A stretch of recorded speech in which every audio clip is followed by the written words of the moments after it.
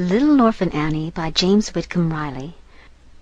Little Orphan Annie's come to our house to stay, and wash the cups and saucers up, and brush the crumbs away, and shoo the chickens off the porch, and dust the hearth, and sweep, and make the fire, and bake the bread, and earn her board and keep. And all us other children, when the supper things is done, we set around the kitchen fire and has the mostest fun a-listening to the witch tales that Annie tells about, and the goblins that gets you if you don't watch out. Onct they was a little boy who wouldn't say his prayers, so when he went to bed at night away upstairs, his mammy heard him holler, and his daddy heard him bawl, and when they turned the kivers down, he wasn't there at all.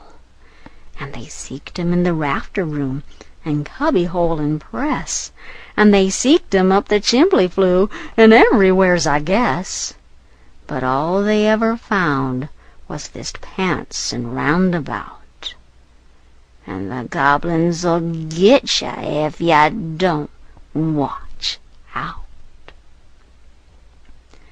And one time a little girl would always laugh and grin and make fun of everyone and all her blood and kin.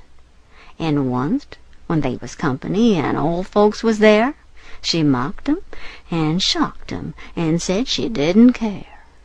And this as she kicked her heels and turned to run and hide, they was two great big black things standing by her side, and they snatched her through the ceiling, for she knowed what she's about. And the goblins'll get ya if ya don't watch out.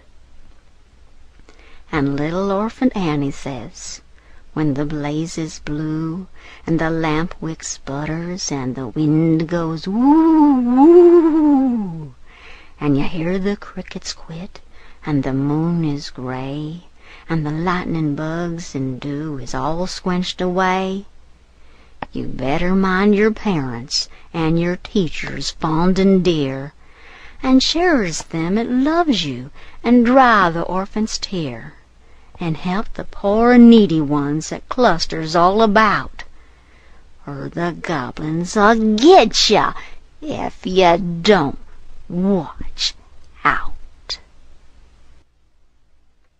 Read by Chris Jones.